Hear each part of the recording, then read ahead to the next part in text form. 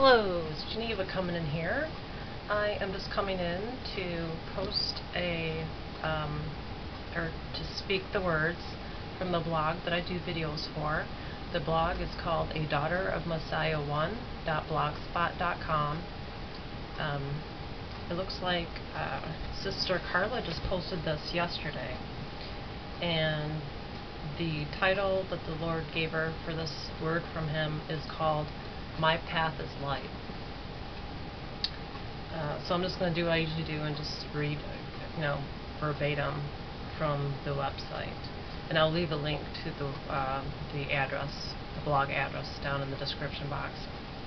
Alright. Daughter, write these words. For far too long I have spoken to my children, and they have not yielded to my voice. They struggle because of lack of faith.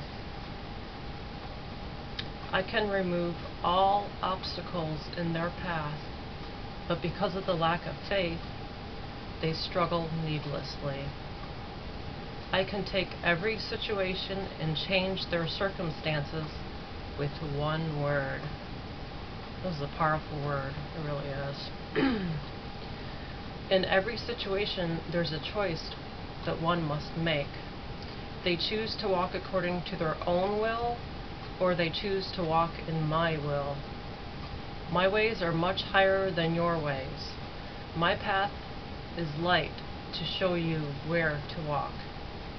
Your path is dark, and you easily stumble from pride and the many attacks from the enemy. What looks like light is not always light. You must walk with the eyes of my Spirit. This is my light, light that no darkness can cover. Yield to my Spirit, and you will not stumble. I have chosen your path even before you were placed in the womb. My divine fingerprint rests upon you. Yield to me and my divine covering. Yield to me, and my divine covering will rest upon you. And then she writes, thank you, Yeshua, Jesus, for this word. I love you. Wow. It's such an amazing post. They all are, but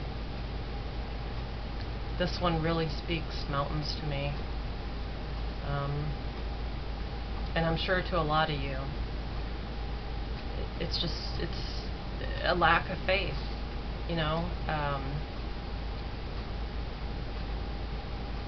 I don't know if you guys can feel it, but I really can.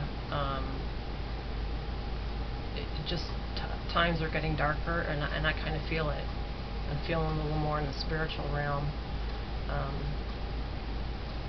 So now is the time to really, really get our faith going, we've always needed faith to grow in the Lord, but I think as these times get darker and darker, I don't know, there may come a time where our very lives depend on it. And it's just amazing, that He's reminding us that, He can change the whole entire situation and circumstances with one word. That's how powerful He is.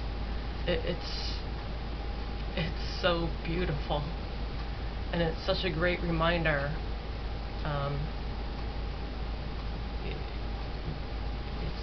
It's deep. This is really deep, and we need to be reminded, because like I said, the days are just going to grow darker and darker until some things happen pretty soon. And there's never been a time where we have needed so much faith. So we need to make sure that we're staying in His Word. His Word is powerful, more powerful than a two-edged sword. It's so powerful. Lately when I read the Word, it's like, things have always, stuck out at me, different verses and stuff, but wow, it's just like getting more powerful and more powerful. So it's just really important that we stay in the Word, that we exercise our faith muscles like never before. Like he's saying, if we feel like, we're struggling with something, I don't know, Facebooking too much, YouTubing too much, talking to myself, we just need to ask him to remove the, to just get away all our anything that's blocking our time with him. We need to spend as much time with him as possible. Reading the Word, studying the Word, praying, and just having faith, believing in His Word. The Bible is just jam-packed with promises to bless us, to keep us, to protect us, to guide us. It's a map for life. There's nothing more important than the Word. And like I said, we're gonna need all our faith to be in Him, not just when something happens, which I think is normal, but I'm just saying pretty soon it's our lives could depend on it. We need to just believe Him. We just have to, it's like a decision you have to make up in your mind. You have to make up your mind that He's God. There's no one like Him. His promises are there for a reason, and we literally just have to believe it. It's almost too simple. But I know the enemy tries to do all kinds of things with us. Tries to put stupid thoughts, or well, just like he could say stuff like, oh, he wouldn't do that for you. You've done too much wrong, or you're past that point of being healed, or this or that. Don't believe him. He's the master of lies, and he's very good at it. I mean, how many centuries has he had to be perfect in lying, basically? So we just need to believe in His Word, believe in His promises, believe for specific things, situations in our lives. We just need to give it to Him and say, Lord, take care of this, and then just rest in Him. So powerful. All right. Now I'm going to read the verses that the Lord gave us for this word from Him. Isaiah 55, 8-9. For my thoughts are not your thoughts, neither are your ways my ways, saith the Lord. For as the heavens are higher than the earth, so are my ways higher than your ways, and my thoughts than your thoughts. That's for sure. Proverbs 3:6. In all thy ways acknowledge Him, and He shall direct thy paths. I love that verse. Proverbs 4:18. But the path of the just is as the shining light, that shineth more and more unto the perfect day. All right. Psalm 16:11. Thou wilt shew me the path of life. In thy presence is fullness of joy.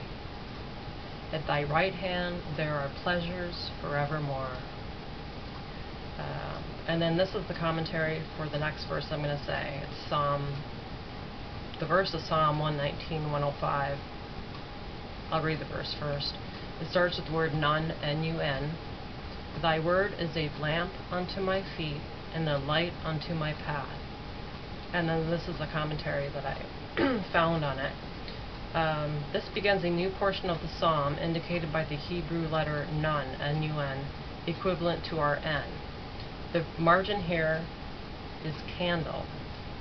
The Hebrew word means a light, lamp, candle. The idea is that the Word of God is like a torch or lamp on man in a dark night. It shows him the way. It prevents his stumbling over obstacles or failing down precipices or wandering off into paths which would lead into danger or would turn him away altogether from the path to life. I thought that was pretty cool. Alright, and then the next one is James 1:17. Every good gift and every perfect gift is from above, and cometh down from the Father of lights, with whom is no variableness, neither shadow of turning, meaning He does not change like the shifting shadows. Definitely.